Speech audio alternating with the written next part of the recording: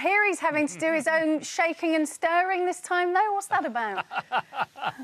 Well, it's one of those stories in the papers that, you know, when Bond normally goes into a bar and it's always, I'd like a vodka martini shaken, not stirred. But, of course, this movie costs so much money. Anywhere between 200 million and 300 million is what they're talking about at the moment. So there's a little bit of product placement. So there's talk that possibly in this movie, Bond will actually pour himself a vodka martini from the vodka bottle, which will be the product placement. Okay. That's what it is, apparently. The cheek of it, the cheek of it. Cheers to you. I've only got a coffee here.